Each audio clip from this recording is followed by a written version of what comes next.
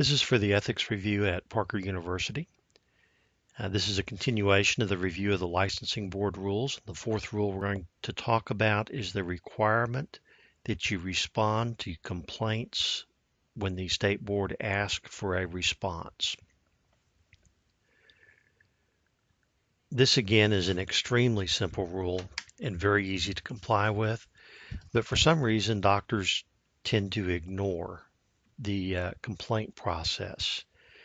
Typically, the first thing the state board will do when they receive a complaint, they may receive a complaint from a patient or a competitor or someone who has seen an advertisement or anybody else.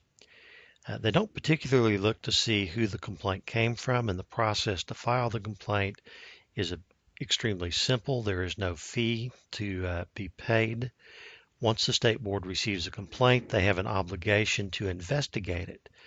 And usually the first step they will do is to send a letter to the doctor involved, asking for the doctor's explanation of what happened.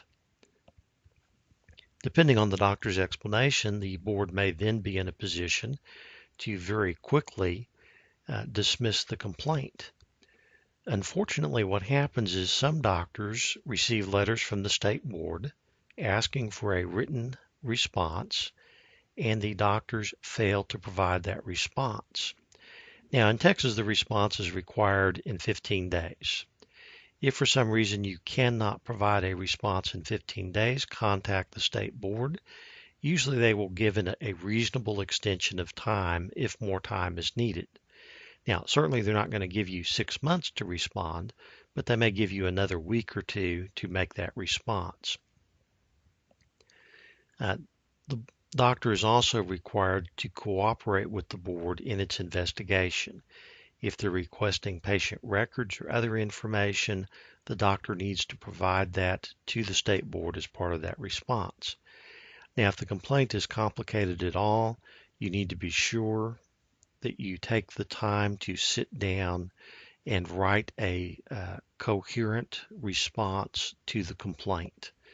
The impression the board will have of you will depend on that response that you file. If it is full of typographical errors, poorly constructed sentences, poorly constructed paragraphs, poor organization, that will send a message and leave an impression with the board that maybe they need to look at the complaint more carefully.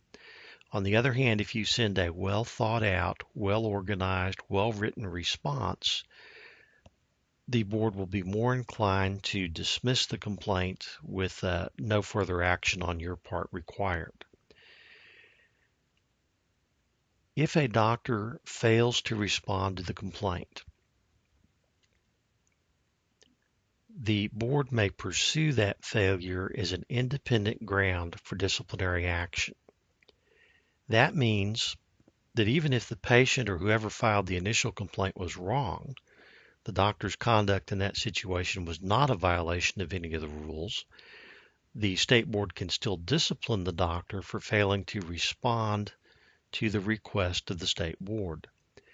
If nothing else, it's highly disrespectful to refuse to comply with a request from the state board.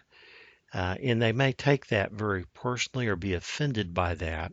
And I think that tends to make them more likely to discipline the doctor and more likely to look for ways to discipline the doctor. So again, very, very simple rule. If you happen to receive a letter from the board notifying you that a complaint has been made and asking for your response, be sure you provide that response in writing in a timely manner and provide a professional looking response.